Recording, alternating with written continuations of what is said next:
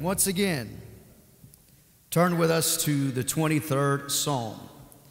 Now let me go ahead and just say something right quick. So if you remember, I guess it was about, I don't know, maybe 3 months ago, something like that, when Dad was dealing with Philemon, we were talking about how that Paul was a prisoner of Jesus Christ. I took that literal.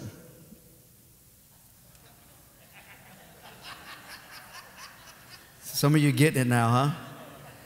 My jacket looks like it's an old-timey prisoner garb, so I just took it literal, you know. I'm a prisoner of Jesus Christ, and so I'm wearing it right now, amen?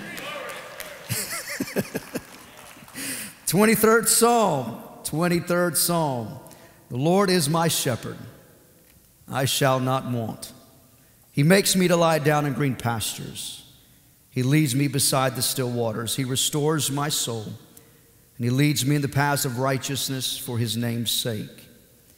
Yea, though I walk through the valley of the shadow of death, I will fear no evil. For you are with me, your rod and your staff, they comfort me. You prepare a table before me in the presence of mine enemies, and you anoint my head with oil, and my cup runs over. Surely goodness and mercy shall follow me all the days of my life, and I will dwell in the house of the Lord forever. Heavenly Father, we come before you once again in the name of Jesus. And Lord, we are grateful and thankful that we have the opportunity to break open the bread of life and to study your word, to teach your word. For your word is life unto us. We ask for your anointing to teach your word. Anoint us to hear what you would have us to say. And we ask it all in Jesus' name. Amen. Just to bring us up to speed. Now, how many of you know that repetition is a good thing? And so every Wednesday night, I try to bring us up to speed for some of you who were not here or may have not been here last week.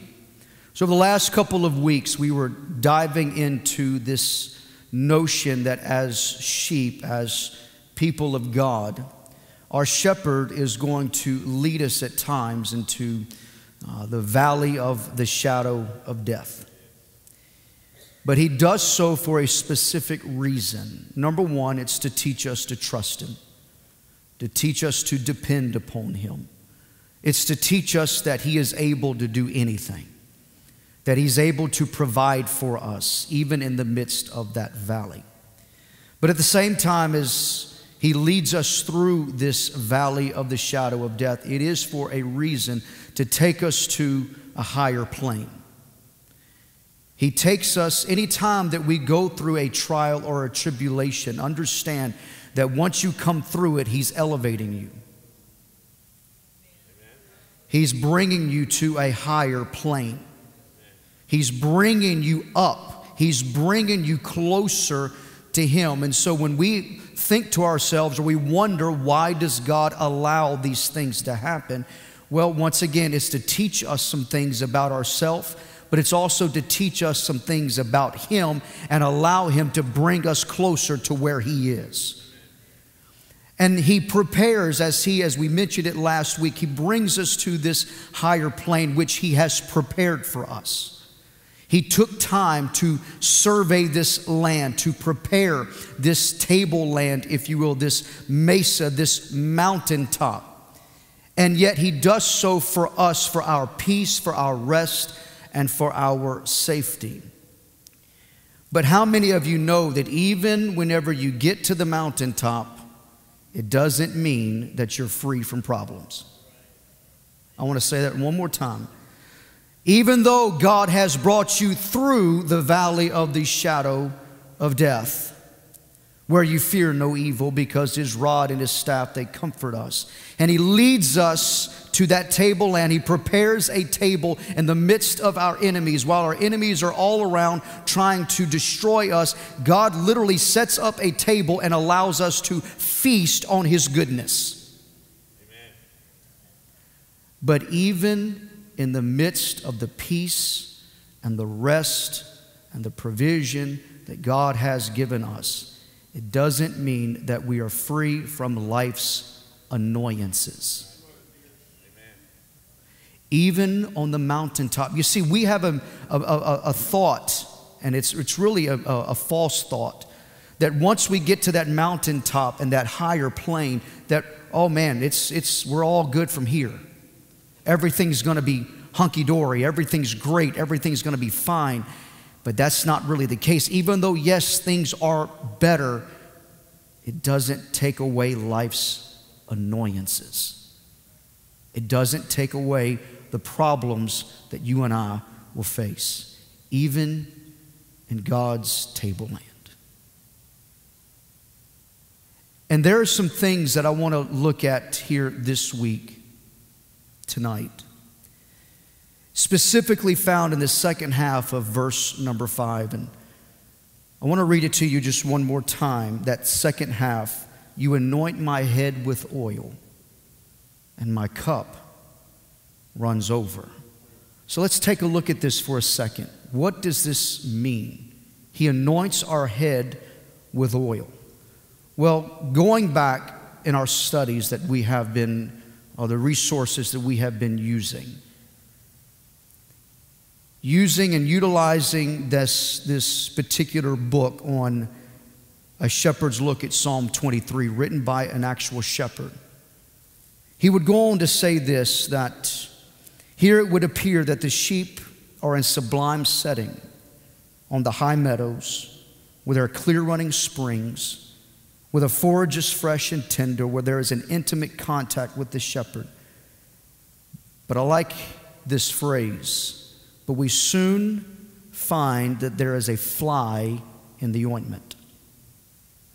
Even on the mountaintop, hordes of insects can emerge with the advent of warmer weather, which presents a serious problem for the sheep. W. Philip Keller went on to say that several types of insects make livestock miserable. Warble flies, bot flies, heel flies, navel flies, nasal flies, deer flies, black flies, mosquitoes, and gnats, just to name a few. And he goes on to explain one particular fly, the nasal fly. The nasal fly is what it is. It is a fly that flies around the head of the sheep. And it can be quite annoying for the sheep. The sheep are trying to find some rest, some respite, some peace, and yet this particular fly is just constantly flying all around them. It's getting to the point where it is annoying them. It's causing them to panic.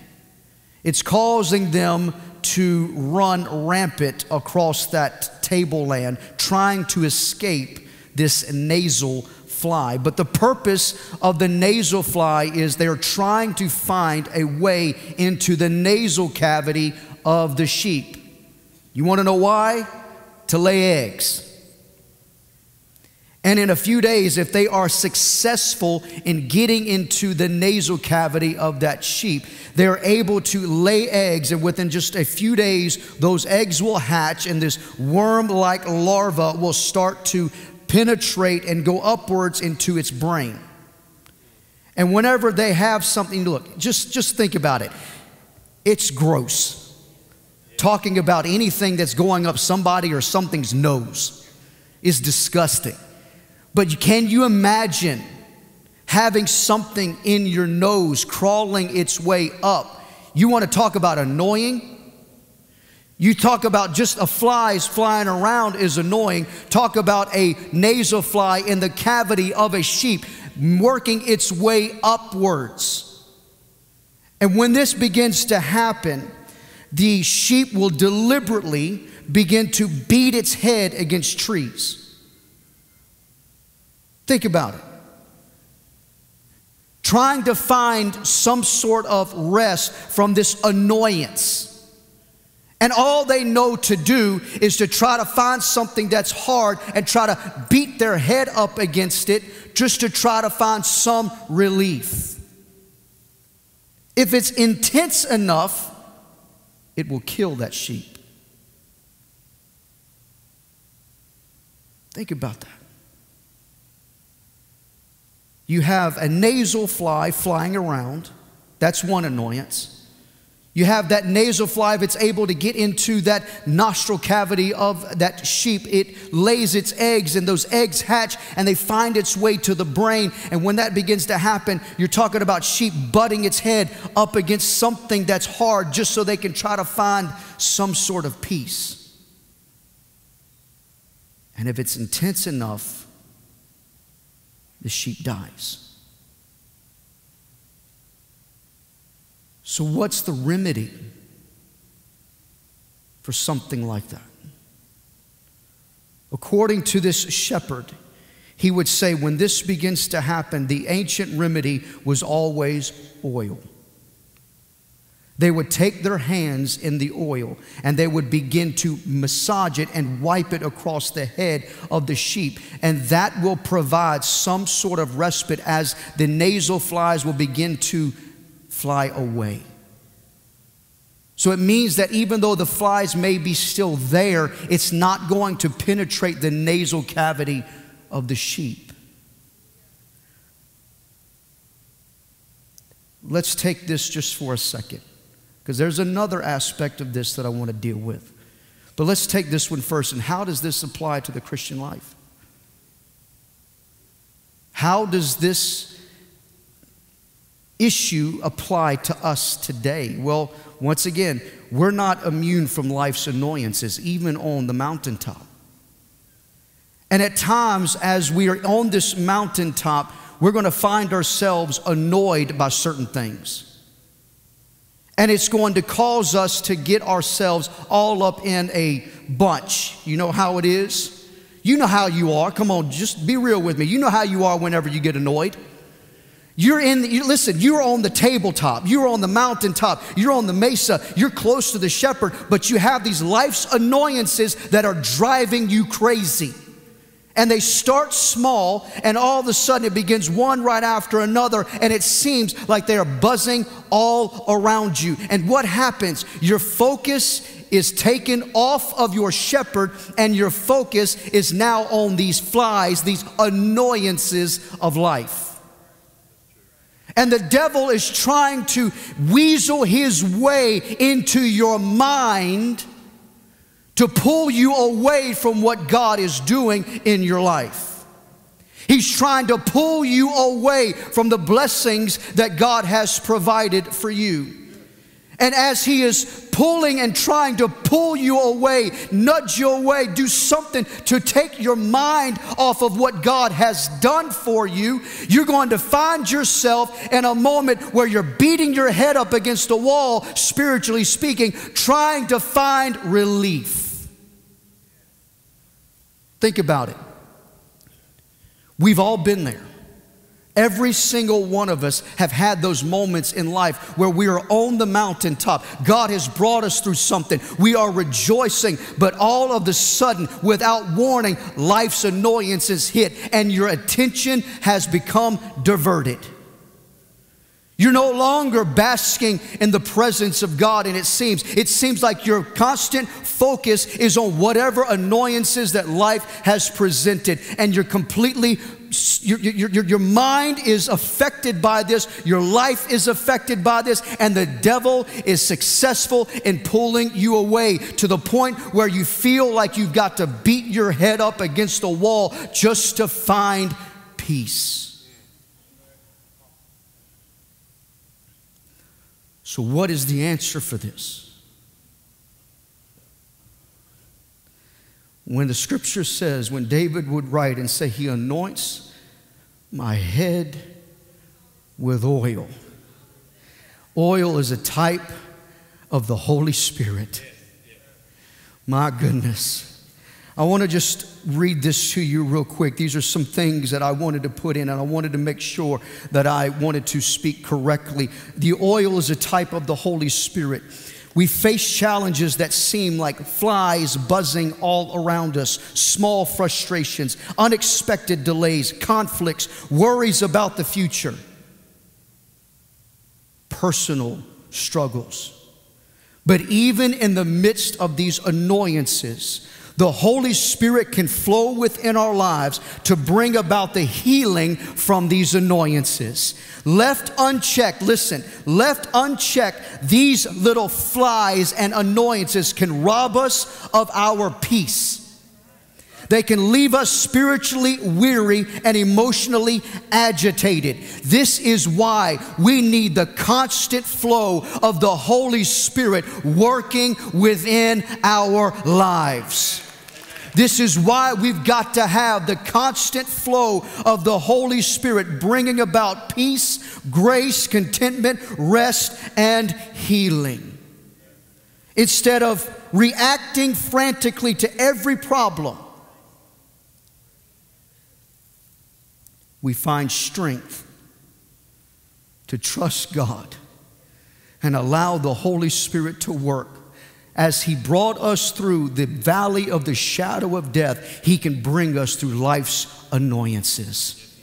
We need the help of the Holy Spirit.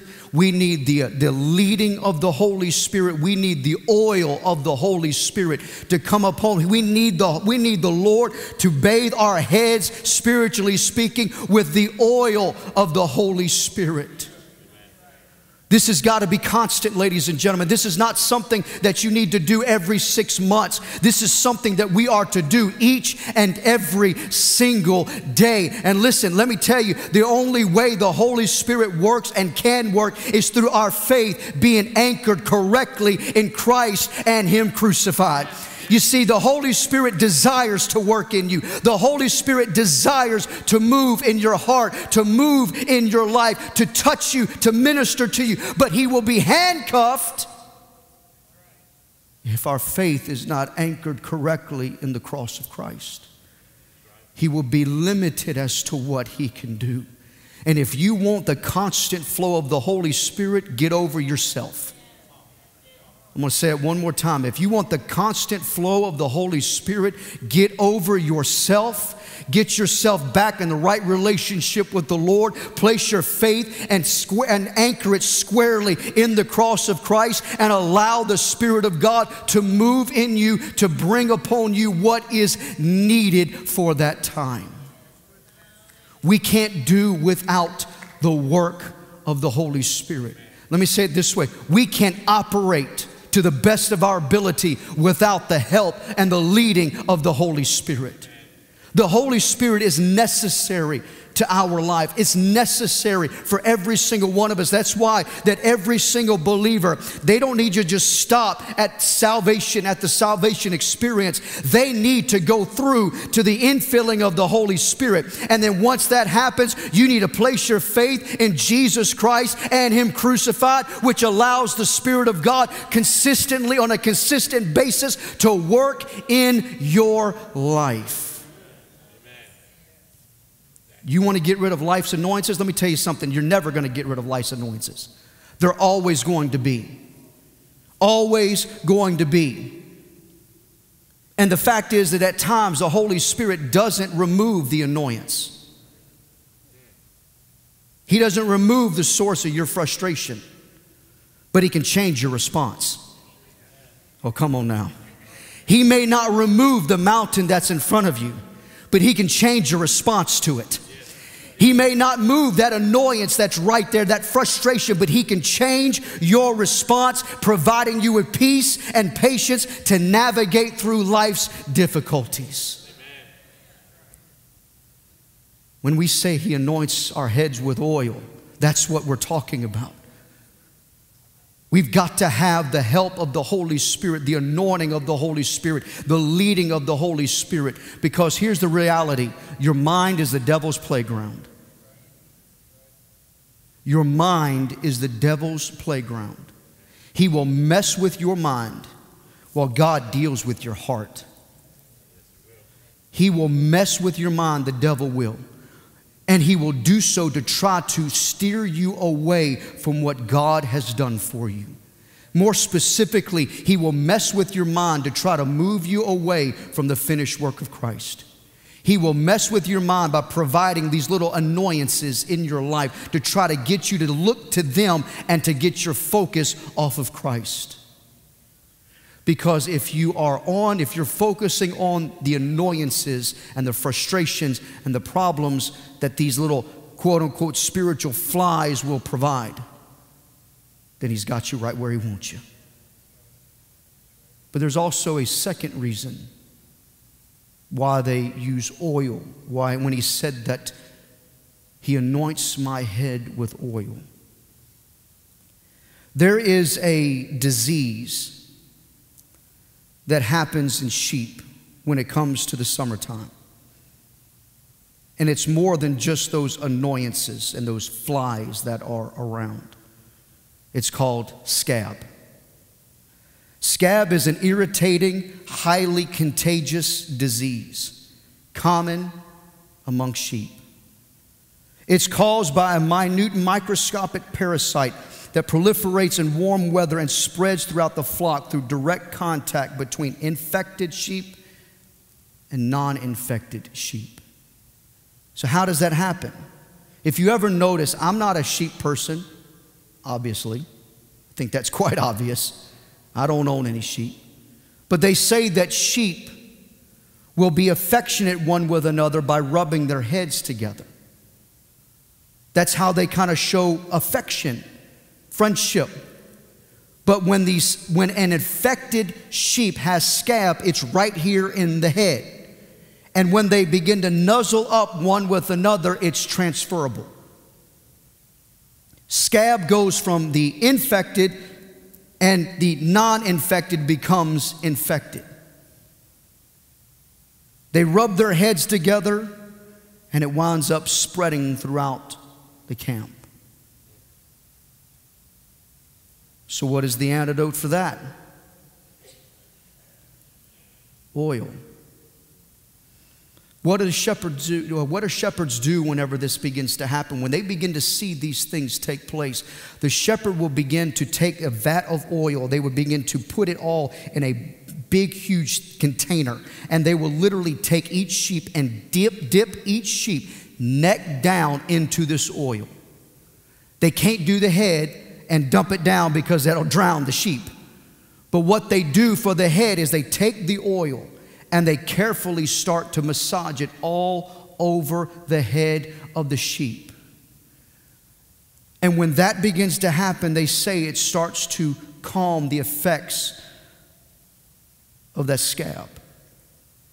Once again, oil, he anoints my head with oil. Oil is a type of the Holy Spirit. Remember that. But how does this apply to us today? As I mentioned, your mind is the devil's playground. What happens if you get around somebody long enough that is a negative Nancy?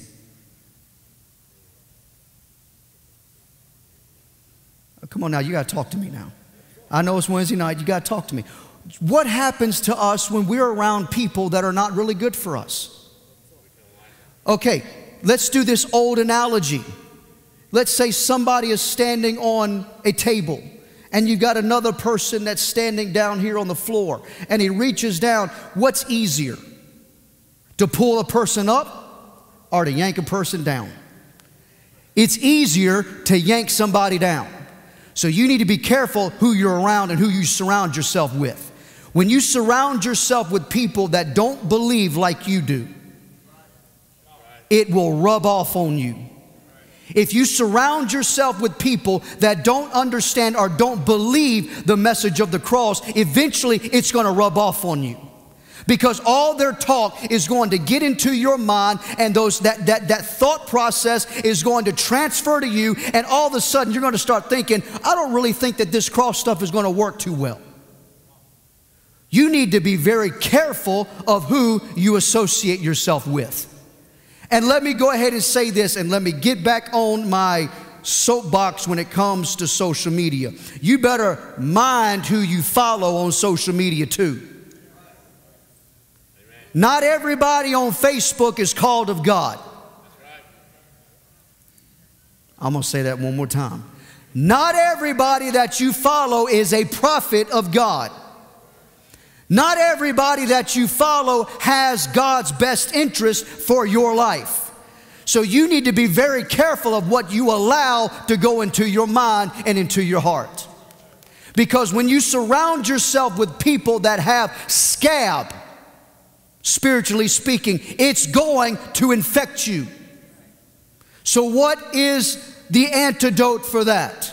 You need to get full of the Holy Spirit, and you need to leave those people alone. You need to leave them in the dust, and you need to allow the Holy Spirit to work in you to renew your mind. Paul says in Romans chapter 12, I'm going to ask him to put this on the screen. I didn't ask him to do it earlier, and I apologize, and so I will wait just a moment. Romans chapter 12, verse 2. We talk about this. We've mentioned this any number of times, what it means to renew the mind. But I want you to read this particular verse, and I want to read it to you. And be not conformed to this world. Stop right there. Church, we've got to understand we're not in this world, or we might be in this world, but we are not of this world. We don't need to be conformed to this world. We don't need to march to the world's drum. We don't need to act like the world. We don't need to look like the world. We don't need to talk like the world. We don't need to be conformed to this world. But he says, be ye transformed by the renewing of your mind. You need the Holy Spirit to work in you to renew your mind on a daily basis. I was looking at the commentary that Papa wrote on Romans chapter 12, verse 2. He says, renewing means the gradual conforming of the individual more and more to that new spiritual world, into that which they have been introduced and in which they now live and move. It is the restoration of the divine image. I thought I would get a little bit better than that one. This is the total and complete change of an outward expression, which is dependent upon the renovation of our mental process, which is done through the work of the Holy Spirit as our faith is anchored in Christ and Him crucified. We need the Holy Spirit each and every single day, not to be conformed to this world, but also to renew our minds on a daily basis. This is something that has to be done. Once again, you don't need to do this every 6 months. This is something that has to be done each and every single day. I'm here to tell you, church, if you really want for Him, the Lord, to anoint your head with oil, it's got to be done each and every single day. You can't just go through life with one filling or with one touch. This must be something that must be happen every single day for the rest of your life. Ephesians chapter 4, verse 23. I'm going to wait for a minute. I'm going to ask them to put that on the screen. Ephesians chapter 4, verse 23. Do you remember our study on Ephesians that we did last year? Paul would say, and be renewed. And look at the notes. It says a continuous act. Put it back on the screen. Don't you just leave it right there. A continuous act. Something that's done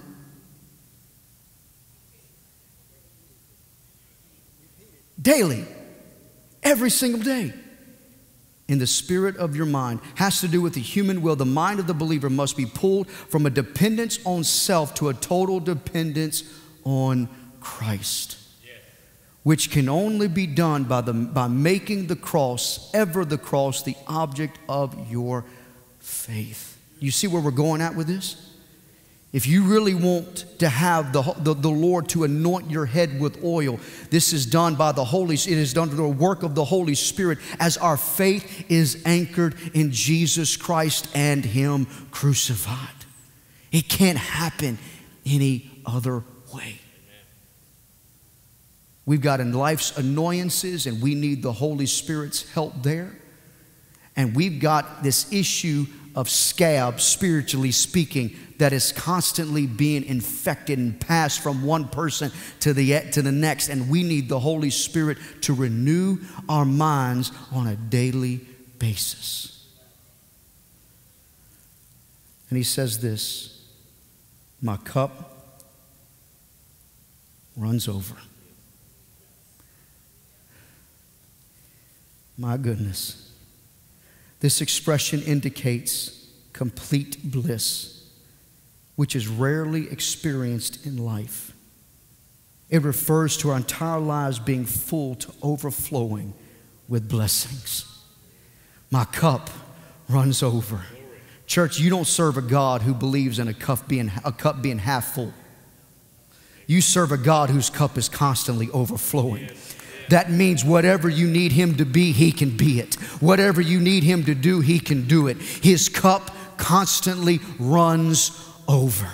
And guess what? As his cup runs over, that's where you can be too. My cup runs over. He anoints my head with oil, and my cup is running over with the blessings that God has provided. My Lord, I don't know about you, but that makes me happy. My cup runs over. Yeah, I might be facing some experiences in life, but I can tell you, my cup runs over. Why? Because of the goodness of God, because of what he's done for me. My cup is running over with his blessings. Hallelujah. Amen. My Lord, God is a blessing God. He wants your cup to run over. He wants to constantly have your cup running over with the goodness of God, with his blessings in your life. You don't need to be half full. You don't need to be half empty. He wants you to be overflowing with his goodness. My cup, Lord, my cup runs over. It is experiencing that blessing of life that only can be had through faith in Christ and him crucified. And I like this, and singers, musicians, make your way back. Our shepherd's cup never runs empty, neither shall ours. I believe that. I believe that. Let me tell you something. You know, there's this thing about spiritual burnout, and yeah, it happens, but it shouldn't. It happens, but it shouldn't. You want to know why it happens? Because of misplaced faith. You want to know why it shouldn't happen? Or why it shouldn't happen is when our faith is anchored squarely in the cross of Christ and the Holy Spirit is anointing our heads with oil. He's working in our lives. He's renewing our mind on a daily basis. Guess what? Our cup will never begin to drip. It will constantly be overflowing with blessings, even in the midst of the annoyances of life. You can say, my cup runs over. He anoints my head with oil, and my cup runs over. Amen. That's what I want to experience. That's what I want my life to be. That's what I want your life to be. I want your cup to run over on a constant basis. But it has to be like this. Your faith cannot be placed in anything else. It has got to be placed in our shepherd. Our faith must be anchored in our shepherd. It cannot be in yourself. It cannot be in a preacher. It cannot be in a church. It can't be in a denomination. It cannot be in any movement. It's got to be in Christ alone. Christ and him crucified. Amen. If your faith is there, the Holy Spirit's working, and I promise you this, he will daily anoint your head with oil, and your cup will run over. It will run over. Give the Lord a hand clap of praise tonight. Would you stand? Would you stand? Heavenly Father, we come before you tonight in the name of Jesus. We are so thankful that you anoint our heads with oil and that our cup is running over. Bless your people tonight. We're asking that you would bless them when they leave this place. Bless them when they go home. Bless them when they wake up in the morning. We're asking, Lord, for your blessings to be on the Share-a-thon tomorrow and for Friday. We're asking, Lord, that you would begin to speak to hearts and lives all around the world to give to your work. We're asking this in the name of Jesus. And when they give, we're asking the blessings of God will come down and chase them down and overtake them in the name of Jesus. Bless your people. Be with us tonight. And we ask it in Jesus' name. Come on, Robin. Sing. There you go. Jesus on the main line. Jesus on the main line. Tell him what you want. Jesus on the main line, tell him what you want. Call him up,